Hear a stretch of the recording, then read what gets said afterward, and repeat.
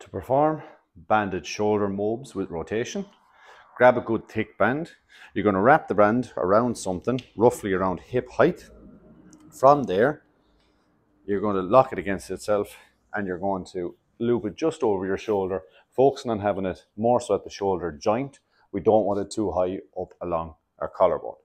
From here, if it's your left shoulder, we're going to step forward our left foot, lean your torso forward until you've got plenty of tension on that band. And what we're going to do is we're going to shrug up and sweep band shoulder forward, then let it drop down and really let it sweep down and back. And then we're going to create as big a circle as we can forward, down, up, and back. What we're really focusing on doing is letting the band pull your shoulder blade and your shoulder back and down, because this is the area that's typically the tightest. Once we have a set done going forwards, then we reset and we go backwards. So really letting the band pull you down. It's important here to try and work with the band as much as you can, rather than always pushing against it. Try and keep your torso square. You don't want to be rotating as you go. And really let that shoulder blade get pulled back and down throughout.